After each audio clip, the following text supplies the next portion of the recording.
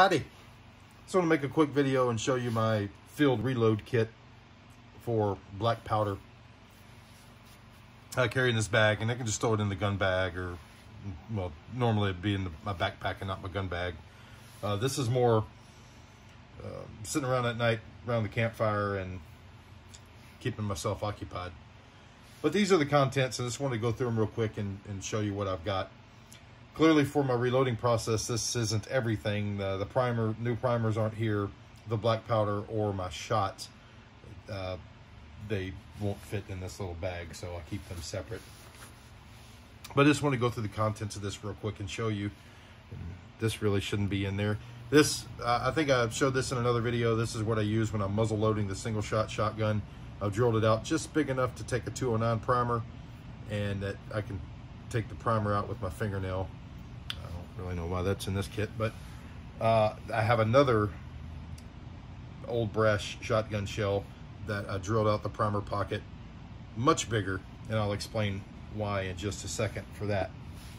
So let's pretend I've been out hunting during the day, and I have a shot shell that I've unloaded the contents of it into an animal that hopefully is roasting over that fire we just discussed. And I've picked up my hull, and here's what you got. It's a hull with a spent primer. So I'll take this piece and I can set it on a stump or a stick or whatever, and set the shot shell on top of it with the old primer centered over the hole. So I'll have that setting on a stump. This was an old piece of round stock that I had, that I put it on a grinder so I can get it to focus. I didn't put the tip to a sharp point. I left it just a little bit square, and that's so I can put it on the primer and using a stick. This is a terrible angle to demonstrate this, I know, but then I can baton out that old primer and it'll fall in the hole. Once that's done, this is an old antique hand priming tool. I'm sure a lot of you people have seen them before, but you would drop the shot shell in here, set your new primer over the hole, and this part of the handle has a little nub on it that you would close over the top, and it would push in the new primer into the shell. Once that's been done, this hole would have a new primer in it. Now, some of my shells, specifically most of my reloads, I cut this portion off and I roll crimp the shell down, but in this example, apparently grabbed one that had the fold crimp on it, and that's fine. And even if in the field, that would not be an issue, and you'll see why here in a little bit. So anyway, now I have this shell. It's got a new primer in it. What to do next? So normally I carry loose shot. I like number 4 shot. The squirrels where I live, number 6, I might knock a little hair off of them, but number 4 will get pretty good penetration and take them out. So I'm typically, if I'm muzzle loading, or I'm planning on doing this hunt and camp in conjunction, I'm carrying just another one of these, this old pill bottle, but with shot in it, number 4. And so I'll bring my lead ladle. Originally, this lead ladle folded in half, but I would have problems using it where when I would want to pour, the front half would want to just fold over, because it was supposed to, the whole thing fold in half to make a nice little compact unit. So I just went and crimped the back with a pair of pliers so it doesn't, it's fixed in this position now. The back end of it is made so you can fashion and carve down a limb to stick in it, so you have this really long handle and you're not touching the hot metal that's been in the fire. So I'd put my shot in here if I didn't want to use shot to reload this shell, and put that in the campfire and melt that lead. And once that lead was melted, I can pour it into one of these 2 bag molds that I carry with me. This one is a 32 caliber round ball. 32 caliber is the same size as a double-aught buck. That would be in a 12 gauge shell. So with this bag mold, I can make double-aught buckshot, and this one is 71 caliber round ball, the pumpkin ball. So now I have the ability to have number 4 shot, buckshot, or for bigger game, a pig or whatever, I could load up a shell with the 71 caliber.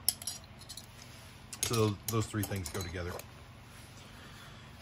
So let's discuss this fancy item next. This is a black powder measure.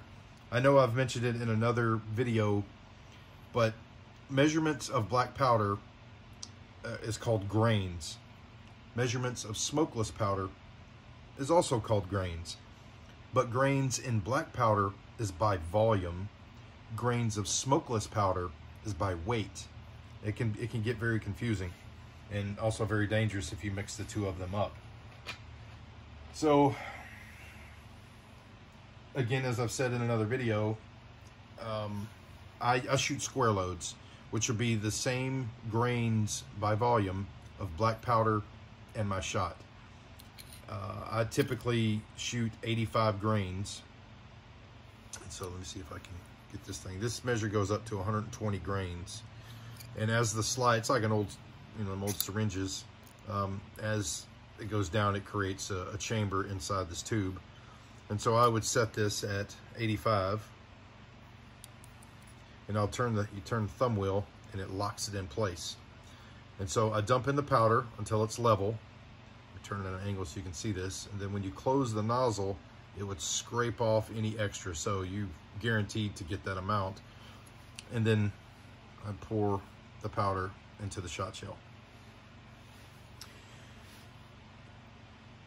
After I put a new primer in the powder, so now we're building a column in this shot shell, then I would take an overshot card, just a 3/4 circle, and I would put down over the top of that and use this fancy tool that's probably 40 or 50 years old. This is what would come in a pump shotgun magazine to limit the number of shots that would fit in that magazine.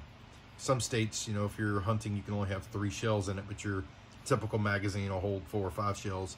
So they put this inside the magazine at the factory, and if you reside in a state that you're not limited like that, you just take it out of your magazine. And this is a really old one. I don't even know where I got it. I just had it forever. But that fits down inside of a 12 gauge shell near perfect.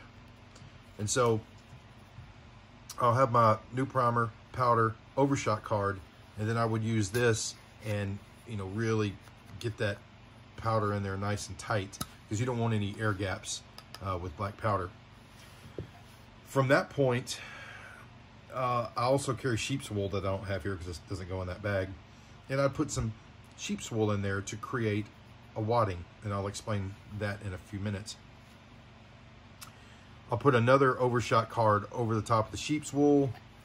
It'll get packed in there tight again. And now I have if I'm using shot, I go back to my 85 grain measurement I have here. Same process with the black powder. Put in my 85 grains of shot. It gets another overshot card, and now we're left with a way to close this up. With this particular shell, like if I was reloading this particular shell, I'm not worried about that star crimp. I suppose I could fold it back down and maybe use this to finish it off. I don't know. I wouldn't normally do that. So I'll carry this old paraffin candle and a lighter goes in there. And I'll just light it and just let the wax drip in there and cover that overshot card up that's at the top. I hunt with a single shot shotgun with a 3-inch receiver. So as long as this shell is not longer than 3 inches, I'm not worried about this being open and a little bit longer. It doesn't matter. It's a single shot. Couldn't do that with a semi-automatic or a pump or something like that.